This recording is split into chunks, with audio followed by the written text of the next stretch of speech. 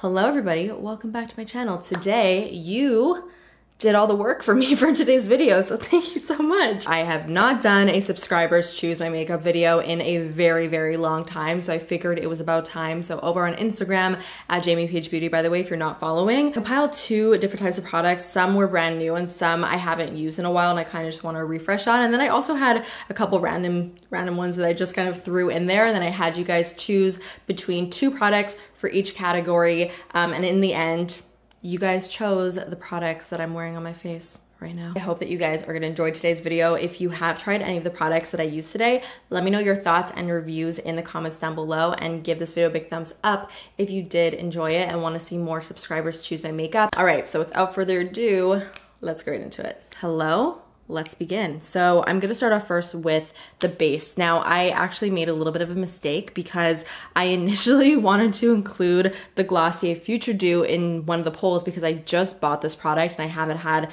a chance to try it yet, and I really wanted to do a first impression on camera before I actually tried it myself. So at the end of the poll, I asked you guys if you wanted to see me include the product anyway, and 79% of you said yeah. So I'm really happy about that because I really want to try this product. I feel like I've heard really good things about this, especially if you are somebody who does want like a really glowy glass skin like finish. I think that this could be quite gorgeous. So it really does sound like it's very much up my alley. It does also say that you apply this as the very last step in your skincare routine. So this is kind of considered like a primer, but also a skincare hybrid. I do think this is more of like a skincare product than a makeup primer, but there's no doubt that this is obviously going to very much affect the look of the foundation if this is a really dewy product. So this is pretty much an oil serum hybrid. This is what it looks like. It's very drippy. Ooh, it feels very nice. I'm gonna put this all over my face. Okay, that's a lot thicker than I expected. Ooh, it's almost like sticky.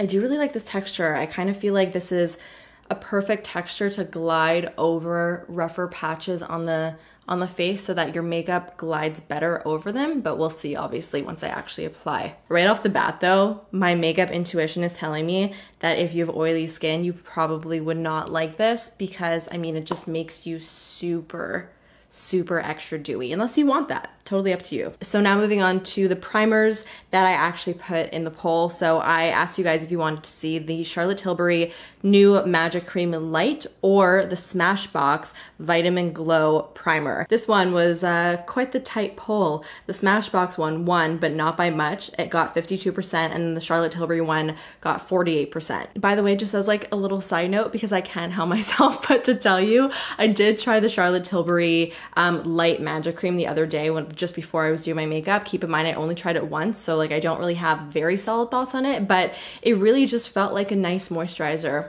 Really nothing too crazy. Obviously, a moisturizer is something you kind of have to use for a little bit before you get a good grasp on how you like it. But as far as how it performed before I apply my makeup, I really liked it. I felt like it prepped my skin, but it wasn't anything extraordinary. But you guys chose the Smashbox Vitamin Glow Primer. I really like this stuff.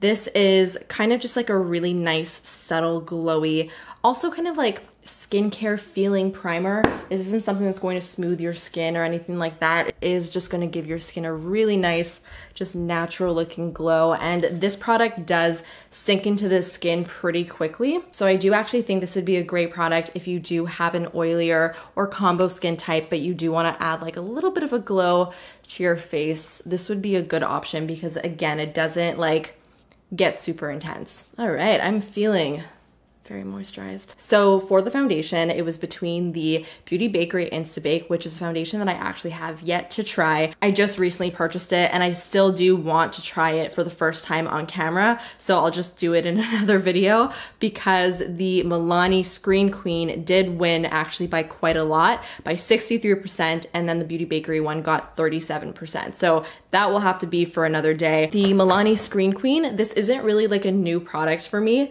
So I do actually have have thoughts on it. I have been using this foundation so much over the last little bit. Granted, I haven't been really wearing makeup very much, but when I do, I've kind of been switching between a couple foundations, and this one has been in the rotation. I just love it. I think the finish of this is so gorgeous. It is very, very natural looking. It kind of is that perfect in between where it's not too dewy, it's not too matte. And I really love the way it wears. Like, I kind of love everything about it. It's very quickly become probably one of my favorite drugstore foundations. So A++ for this. By the way, if you're wondering what this thing is, I had a little tweezing accident and I tweezed my brow hair right over here a little bit too hard and it was bleeding, and then it scabbed, and then I picked the scab and then it scabbed again, and then I picked the scab again and then it scabbed again. And it's been a vicious cycle ever since. So now I'm left with this really annoying scab right over my eye. So trying to ignore that. Okay, so I'm gonna take 2 pumps of this. Quick little tip, when you pick up your foundation first with your brush, you really want to prime the brush with the product. So you really want to like work the product into the brush on the back of your hand before you go into your face, and you'll be able to control better how much product is actually applied on your skin. So this does have, to me, like the perfect amount of coverage to it. It's a solid medium coverage, I would say. Like, it covers up my redness very, very easily and quickly. Like, I don't have to work very hard for it to actually cover. I think it is pretty buildable, so if you did want it to be very, very full, you can get it there. And also with the primer and that Glossier product underneath, I'm definitely getting a little bit more of a glow than I normally would with this product, but my skin also doesn't look like too overly glowy, you know? Like, it doesn't look like wet. So now for concealer. It was between the Beauty Bakery Instabake or the Lila B concealer. So another side note, I have already tried the Beauty Bakery Instabake. Such a stunning and gorgeous full coverage concealer. I used it in my last video, in my little Q&A. I will say, for me, it's not really a concealer that I would reach for every day because it is so full coverage, but if you enjoy something a little bit more full glam, stunning. So the vote was 58% Lila B and 42% Beauty Bakery Instabake. So we are going to be using the Lila B today. It is the Be Bright Virtuous Veil Concealer and Eye Primer. I honestly wanted to try this because as I was sifting through my concealers, I was looking for a product that wasn't necessarily new, but was something that I either tried a long time ago and just didn't remember if I liked it or not, or just something that I just kind of wanted to give a second shot. And I think I have tried this before and I think I didn't like it. So I wanted to try it again today and let you guys know if it's good or not. Normally, I am not the biggest fan of potted cream concealers. There's only one potted cream concealer that I could think of off the top of my head that I really enjoy, and that's the NARS Soft Matte Concealer. That one I love. The reason why I don't normally like potted creams is because I find that they tend to be a little bit thick and drying, so they just don't normally sit really nicely underneath the eyes. But again, I'm willing to give this another shot. So I'm gonna pick it up with my finger, just kind of warm it up to get it nice and creamy. I'm gonna just kind of dab it off on the back of my hand. I don't want to apply too much. My under eyes lately, guys, have been horrible. I don't really know what's going on, but I'm getting so many little bumps underneath my eyes. I think it's called Melia. Oh my god, it's really so bad. It must be a skincare product that I'm using that's just not reacting well underneath my eyes, but I can't really pinpoint what it is. And it's just so frustrating. Does anybody know how to get rid of those little bumps underneath the eyes? I feel like you just kind of have to wait it out. Let me know if you guys have any tips, because I really don't know what to do. Oh, that actually doesn't look so bad. So for a positive, I do feel like this does have pretty good coverage, actually. I feel like it covered up the darkness that I had underneath my eyes pretty easily. Like, I don't have any complaints there, but I do feel like it does look slightly cakey underneath my eyes, especially on the areas that are a little bit dry. Like on this side of my nose and this side of my nose, I'm very, very dry there. And so whenever I put concealer, it tends to just like look kind of horrible. And it's not looking so great. And I just feel like it's really settling in all of like the fine lines underneath my eyes. I don't know, I'm not really a fan. Let's try and cover up this little scab situation. Yeah, I'm not really loving that, which is kind of a shame because my base was doing so well before I put that concealer on. So now moving on to bronzer, I had the new Charlotte Tilbury Airbrush bronzer, and then I also had a new bronzer from MAC from one of their new collections called Beijing Beauty, and Charlotte Tilbury won by a landslide at 68%. So I'm very excited to try this on camera because I've not yet used it. And just for fun, I'm gonna use it with the Charlotte Tilbury bronzer brush. This is called the Airbrush. So I was pretty excited to try this particular bronzer because you guys know I'm such a big fan of the Airbrush Flawless Finish oh my god, this name, Skin Perfecting Micro Powder. It's the longest name ever. This is one of my favorite powders, especially for my under eye. And you know what, actually speaking of, I'm just gonna set a little bit my under eye because this cream is definitely gonna crease. It's one of my favorite powders because it's so finely milled and looks so lightweight and pretty much invisible on the skin. And when I touch this, it does feel very, very similar. So I'm gonna take the brush, just kind of swirl it in here. What I like about this already is that there's pretty much no kickback when I swirl my brush in here. I love that with my cheek color products, whether it's my bronzer or my blush, because it gives me more control when I apply it, because typically if there's more kickback, then there's more pigment and then you could apply too much when you just don't want to. And again, it just suggests that it's a smoother powder.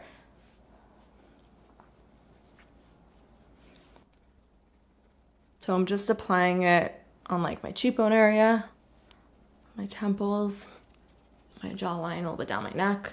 I like this brush. I honestly didn't think I would really like it because it's a little bit stiffer than I would normally go for a bronzer brush, but I actually feel like it's buffing out the product really nicely.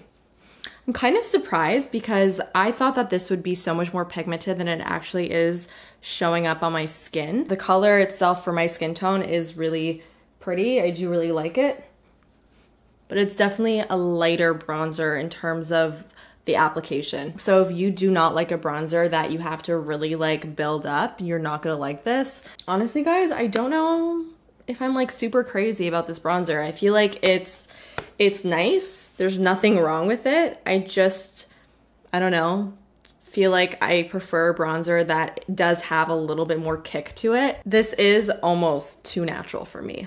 Almost. Let me know if you guys have tried this and what your thoughts are. So for the blush, it was between the Lunar Beauty Moon Prism blush palette and the Aether Beauty blush palette, and Lunar Beauty did win by 59%. This is what the Lunar Beauty blush palette looks like. It is really, really pretty. I do really enjoy all the shades that are in here. This is a really nice versatile palette, and what I do really like about blush palettes in particular, rather than just having like a single blush, is that you could just always like customize a little bit. I just feel like it gives you so much versatility, and you guys know how much I love my versatile products, because it just gives you so many more options for your looks. Like you could have this one palette and create a bunch of different blush looks by just kind of experimenting by mixing shades together. You can mix 2 shades together, 3 shades together, all the shades together, and you're always gonna get a different look. So that's what I really like about it. And I do really like this formula too. I have used this a couple times. We are doing like a bronzy look on the eyes, spoiler alert. So I think I'm going to actually mix Soleil, which is the only shimmery shade in the palette. It kind of has a nice peachy sheen to it, and the shade Twilight, which is this really pretty kind of orangey peach. And just pop that on the cheek.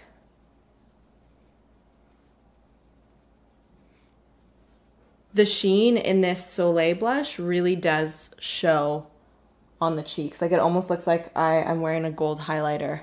Okay, so before I move on to the eyes, I am going to spray my face with a face spray. So I gave you guys the option of Tower 28 Daily Rescue Facial Spray or the Veil Soft Focus Setting Spray. And it was very, very close. Hourglass ended up winning by 51% and by like 150 votes. So we're gonna be using this guy today. And I have used this before, so I do have my thoughts, but let me just spray it on my face first, then I'll tell you. Do you see how fine that mist is? It's so fine that you literally don't even feel it hit your face. Normally, I really do love a good fine mist. However, I do find that when a mist is so fine, I find that I barely even feel it hit my face. And so I end up using a lot of product to actually feel like I've covered my entire face with the mist. So because of that, I do feel like I will go through this pretty quickly. Besides that, that's kind of just like a nitpicky thing on my end, but this is supposed to give your skin kind of like a soft focus blur. And I have used this a few times and I really don't notice any soft focus blurring going on my skin. It kind of just looks the same. And so while I appreciate what they were going for here, I just don't think this is a win for me. As far as sprays go, I have 3 that I constantly use and really love. One is the Urban Decay All Nighter Setting Spray. This is like one of my favorites for just prolonging the wear of my makeup. I actually do feel like that does make a huge difference. For hydration, I love the Used to the People Adaptogen Soothe and Hydrate Activated Mist. This is an amazing product. I've spoken about this a ton. And then a spray that I use to make my makeup look better, to decrease any powderiness, to just kind of settle everything down on my face. I mean, a classic. MAC Fix Plus is always a great one for me. So now it's time to finally move on to the eyes. I asked if you wanted to see the Haus Labs Stupid Love palette or the Natasha Denona Bronze palette, and 74% said Natasha Denona. This was a landslide win, and I'm actually very happy that you guys chose this because I just got this in the mail and I'm super excited to try it out. So my initial thoughts when I looked at this palette was I felt like a lot of the metallic shades looked very similar to one another. So here are all of the bronzier metallic shades swatched side by side. To me, I feel like everything up until this guy right here, so besides these two shades, look pretty similar to one another. Yes, they do have slightly different undertones, they do have slightly different shifts of color, but on the eyes, I just don't feel like you're gonna notice much of a difference. So, you know, for a palette that is pretty expensive, I don't know if it'd be worth it to get a palette like this because I do feel like a lot of these shades are just kind of like same but different. Anyways, let's just apply a look and then we'll just go from there. I'm going to start off with Beach. This is a great transition shade. It's a nice peachy neutral shade. And then on the Smith 232, I'm gonna apply this above my crease and flick it out.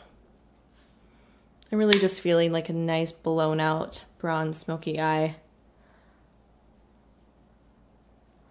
This isn't gonna be super mind-blowing. Okay, now I'm gonna go into the shade Suntan, which is this matte brown right over here. And I'm gonna grab that on my Smith 235. It's a bit of a smaller blending brush. And I'm just going to pack that on the outer corner of the eye. I wanna create a pretty intense V shape here. So I'm going from the corner of my eye down towards the lash line to create almost like a triangle.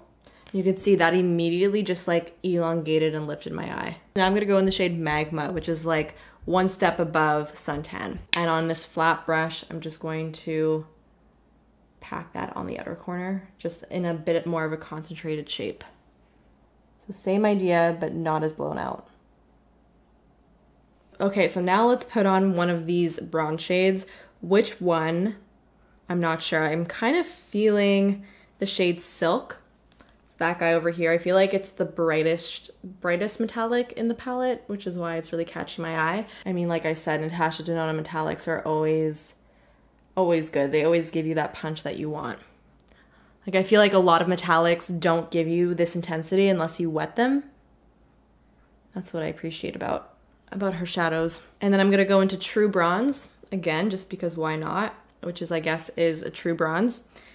And I'm also gonna put that on the inner corner of the eye. Okay, just to make sure that the darkness that I put on the outer corner still pops, I'm just gonna reapply. I do kind of wish that this palette replaced some of these bronze shades that are very similar to one another with some really nice, deep and rich matte shades, because I do feel like I want something a little bit darker in here, and I just don't have it. So the eyeliner was between Fenty and Haus Laboratories. Fenty won also by a landslide at 77%, so that is what we're gonna be using today. So this is actually a pencil eyeliner, which is gonna be perfect for this look because it's going to create a really nice soft wing. I didn't really want anything too intense anyway, and I feel like with a liquid eyeliner, you're kind of forced to do something pretty intense. So I'm actually first gonna warm up the pencil in the back of my hand just to kind of prep it, so that it will glide on nice and smooth. And I'm just going to create a nice little tight line on the upper part of my lash line. And then I'm just gonna slowly start to bring it up into a wing. I'm actually gonna take a little precise angle brush. This is my Smith 203. And I'm just going to run the brush over the liner before it sets down and just pull it up a little bit into that wing shape, but it blends pretty nicely into the shadow. So for the mascara, it was between the Maybelline La Falsies Lash Lift or the Huda Legit Lashes, and Maybelline won by 57%. So that is what we're gonna be using. I'm gonna put this only on my upper lashes. Okay guys, eyes are done. So now I'm just gonna go off camera, finish off my brows, and then we will finish this look off with the lips. Okay, so for the lips, I had you guys choose between the MAC Shot of Color lip oils, which are brand new, or the new Natasha Denona lip euphoria glosses. And again, this one was pretty tight. MAC won by 54%. So I have also not yet tried these, so I really just don't know what to expect as far as what this formula is really all about. It says that it is a lip oil, so I'm wondering if it's gonna be super sheer, and if it is, sign me up. So I'm gonna try this shade first because it's kind of like this bronzy color and I feel like it's really gonna go nicely with the eyes. And then I'm also going to try one of like the nudier colors. So this one is called Let's Go Streakin'. Oh, it's not what I expected at all. So the color of this is really quite beautiful. I feel like it really does complement the bronzy tones in the eyes. It's a nice like rusty red. Again, it's really just not what I expected. I thought that this would be super, super sheer, but it's not. There's definitely a nice amount of color in the product itself, but the texture feels super lightweight. It has a really nice kind of buttery, oily feel to it, but I do want to try a lighter color just to see what it looks like. Okay, I'm gonna try the lightest color that I have here. This is in the shade Punch Drunk Love.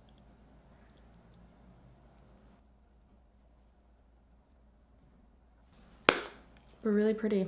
All right guys, that is it for the look. I hope you enjoyed today's video. Let me know all of your thoughts on all the products that I used today. If you tried them, give me your own reviews. I would really love to hear them. And let me know if you want to see more subscribers choose my makeup videos in the future. Of course, if you want to participate in the next one, follow me on Instagram at JamiePaigeBeauty so that you will be in the know. All right guys, I love you. I will see you in the next one. Bye.